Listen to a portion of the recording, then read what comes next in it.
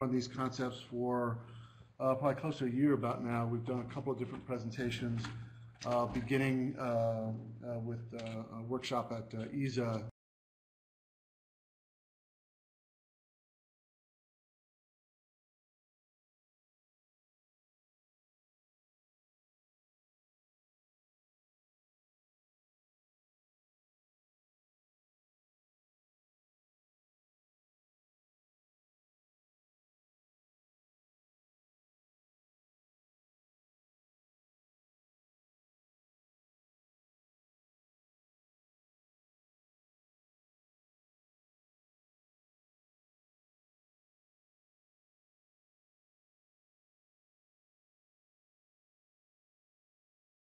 Early in the year. And so this one is Pamela Clark helped me with some of this work, and Abraham Basant is another one of our engineers who's currently off in England. So the concept, Pamela talked a little bit about the systems that are CubeSats. I'm going to talk about what is the kind of architecture, what are the different orbital opportunities and the ways that we can get these to the moon in different locations throughout cislunar space. So here's a couple more pictures of CubeSat. So this is a 3-unit CubeSat. So each of these little cubes is about 10 centimeters cubed. So this is 30 centimeters long, 10 centimeters square. This is pretty much the standard of care these days. This is an example from Vermont Technical College. He plans to fly this to the moon in the next few years. And I happen to know he's got an empty 1U of mass and volume on this thing. So if anybody wants to get to the moon in the next couple of years, give this guy a call. I offered to sell his unit, so somebody's going, and that's going to be one of my themes. A lot of people are going to the moon, and right now they don't have any science yet. So there's going to be a lot of unused capacity, and there already is a lot of unused capacity, and that's going to be part of my theme, is how can we go use what's already happening out there. This is Spaceflight and SpaceX. So Spaceflight is the company that's building these containers. So these are launch containers. This is the ESPA ring on the Atlas V. It's called the ESPA ring. I forget what SpaceX calls it. But basically on Atlas class and Falcon 9 type spacecraft, they have these adapter rings. L-Cross was an ESPA ring on an Atlas. And they have these different containers that you can put on the side. So this is 2 6U containers. And then this is a 24U container. This, I think, is a 12U container. So they're already talking about much larger form factors. The other feature of this is pretty much every mission to geosynchronous orbit has hundreds of pounds, if not even 1,000 or 2,000 pounds of unused capacity in the upper stage. And so United Launch Alliance has said that they could easily get 1,000 pounds, even 2,000 pounds to L1 on capacity that they currently throw away. Or if you have an upper stage disposal, their disposal route takes them right through L1, and they would be happy to have, in that case, as much as 5,000 pounds of unused capacity. So another piece of this story is SpaceX, United Launch Alliance, Ariane, all the providers are hurriedly building these capacities. So we don't, they're waiting for the scientists. We don't have to go out and create this capacity. This is an example of the Astrobotic lander.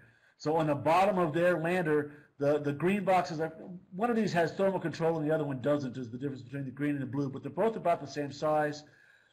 If you added up all of that volume under there, there's 1,000 units of volume. And their typical launch mass is they have about a total of 200 kilograms of a landed payload.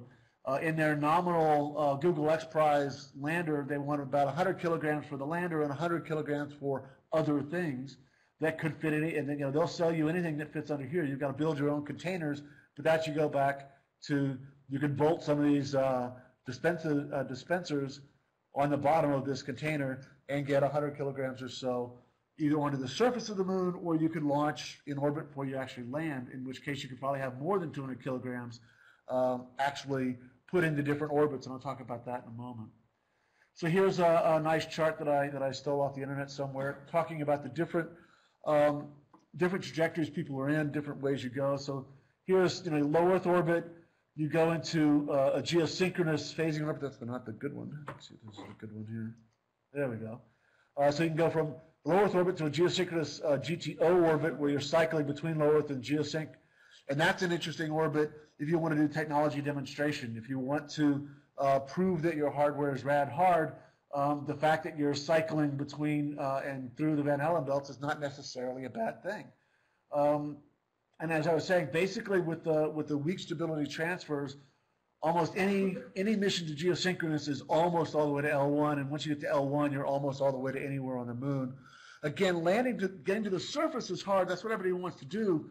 But my suggestion is in the next 5 years, we could have tens of missions to cislunar space, and 10 years from now, we could have several missions to the surface. But going back to the Google X Prize folks, there's a lot of Google X Prize people. There's 5 nations all trying to get to the surface, so there could actually be quite a few lander missions as well. This is an example of a weak stability transfer. So you begin in Earth orbit. In this one, you go way out here. This is out in the Earth-Sun L1 direction. That's another feature. People are usually not very clear which L1 they're talking about. There's several of them, so hopefully we'll get people to be a little more clear. But for our purposes, all you really need to know is they're all useful. Any libration point is a gateway to somewhere. In this context, you go way out here. Then in here, you're in this kind of, everything is moving really slow relative to everything else. And so the delta phi to get from here to anywhere else is really slow. And this does what's called a ballistic capture, which means if you don't really care exactly which orbit you're in around the moon, it requires 0 delta V to be captured by the moon in a ballistic capture. So again, this is another feature of the lunar cubes is, making lemonade out of lemons. If you aren't picky about certain things, it can be quite easy. So a GTO, from this paper, they were saying GTO is actually almost the optimal exit strategy from the Earth to get into an orbit like this. But what you may need to do is you may need to phase for as much as a month for the moon to get in just the right place.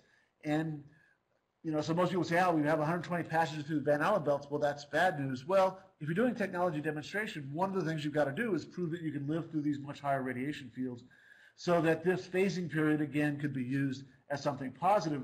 Again, the long duration, it can take you, Grail was a 90-day transfer. Huyton took 2 years, so it can take you months to years to get where you're going. But if you design your mission such that you're doing some science along the way, those months don't have to be wasted by any sense, in any sense of the imagination. So it's, again, taking advantage of what you have can make this very interesting. An example of the difference and the opportunity, part of what Pamela was talking about is we're not starting from scratch. CubeSats have been being developed for the last decade for low Earth orbit applications, such that now the QB50 is a mission that's up and running and should be launched again in a couple of years. And so it's 50 CubeSats going into low Earth orbit. And I think it's very credible to believe 7 years from now, 10 years from now, we could have the Lunar 50, where we're sending 50 missions. And again, the trick is if NASA were to do this all by itself, this is a Discovery class mission for the moon. It's going to cost you $500 million or something if you pay for everything yourself. But this model, they built, the core organization is building the container that holds the 50 CubeSats and doing the payload integration organization. But they have 30 European universities, Argentina, Australia, Brazil, Chile, Peru, many countries from around the world, Vietnam, have all volunteered to build CubeSats. So for some of these very low TRL countries, it's just kind of they want to prove they can have a spacecraft.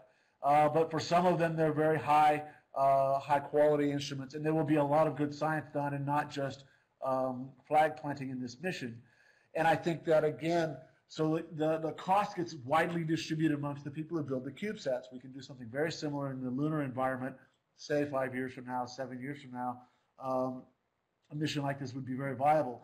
We've been talking about how do we bring people and keep the lunar community alive. Here they're talking about they've got probably 1,000 people involved in this mission. So there's 50 teams with 10 to 20 people each from all over the world, getting orbital dynamics, ground support, experience, all of the things that go into building a full-up mission. One of the advantages of CubeSats is typically a small team of grad students or a professor with a few grad students get end-to-end experience. They build the hardware, they run the software, they do the science. It's a very holistic way of training that most lunar scientists haven't seen in 40 years. So this is kind of the beginning idea of what might the Lunar 50 mission look like. We take this UAL that gets us to L1 or L2 with, say, 1,000 kilograms for almost no cost. So let's assume we've got 50 10-kilogram lunar cubes. We're going to use a 2x2 or a 2x2x3 form factors. Then there's, I'll talk about the mass driver a little bit. This would be high tech, but on the other hand, any credible ISRU system assumes that you're going to have a mass driver someday. So if you're already in L1, getting to almost anywhere else can actually be tens of meters per second, not even 100. But building a small mass driver to kick 50 satellites by a few meters per second in a couple of different directions. You could populate the halo orbits, so you could do some communication arrays, non-deterministic ballistic orbits. So if, again, you're doing plasma physics, you don't really care what orbit you're in as long as you know where you are. Deterministic ballistic captures would require a little more delta V and a little more propulsion in the CubeSat itself. Then you can talk about lunar ground skimming or impactor trajectories to do things like magnetic surveys of swirls. Thank you. So again, the idea is using what's readily available, we can do much more than we've been able to do in the last 40 years. And so some of these missions, again, the easier ones could be flown in 3 to 5 years from now. A typical CubeSat for low Earth orbit is a few $100,000 and 2 to 3 years, and that's commonly how they're going these days. As Pamela pointed out, for a lunar, probably you're talking more like $1 million and 3 to 5 years, but that's a lot better than the last 40 years have been able to provide. So here's the last piece, which is kind of the gee whiz that gets people's attention. But this is, so Advanced Magnet Lab is one of our partners in Florida. This is some research they did. They were trying to launch a small sat, so this is a couple of kilograms, to low Earth orbit from the ground. So they built this launcher. It's not entirely clear to me how big the actual launcher would be. They were trying to get to Mach 27 on the ground and just kick this thing up into orbit. But what they proved was that this geometry is magnetically stable, which is new. Magnetic railguns are not dynamically stable, and therefore they require a lot of fancy stuff to make them stable, and often they never are. But they had this double helix technology, which is a very cool new way of doing magnetic windings in this integrated manufacturing facility, where they can create essentially any magnetic field you want, quadrupole, multipole, any geometry of magnetic field. They can just kind of paint the coils onto these surfaces. And they can be linear, curvilinear, any number of ways. So this is kind of cool technology. I just wanted to introduce that. And incredibly building a small mass driver to just kind of kick these things out into various directions. The idea is simply the moon is much closer than it used to be. There are a lot of people going very close to the moon, and getting lots of different small missions to different locations is a very credible thing to be doing 5 years from now, 7 years from now. And right now, after a decade of CubeSats, there are over 200 CubeSat missions on the books now. I think it's very credible to believe 10 years from now we could have 50, 100 lunar missions under development, and many of them flying. Thank you very much.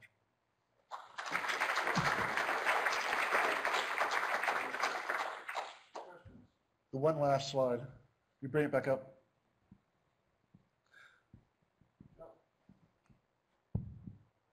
Should I wait for your last slide or after? No, go ahead and ask the question while he's bringing it up. Can you bring my slides back, please?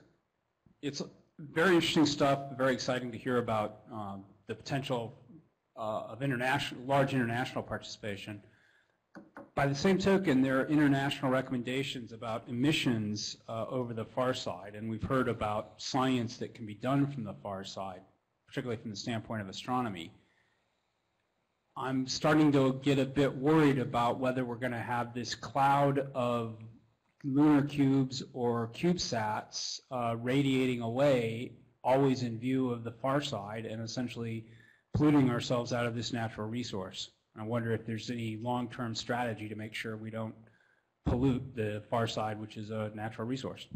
Thank you for that. And that's why we are trying to build a standard. One of the standards is not only a standard for extending the bus to cislunar applications, but also the uses, because almost all of these things are going to impact on the moon somewhere. And so, yeah, you don't want people going willy-nilly and flying these things without a little bit of thought. On the other hand, people are going to be flying these things, and so the U.S. isn't the only game in town. So to that, we're creating a series of workshops to begin having that conversation and that discussion. And so I invite everybody. I've got some flyers if anybody would like a little more information about the workshop series. We're going to do some one-day intros, and then finally full-up workshops will begin next year. Thank you for that. One more question. You mentioned the ballistic capture orbit, which sounded like it didn't require much propulsion, which I don't understand. Could you elaborate on that? So what happens is, if you take that really long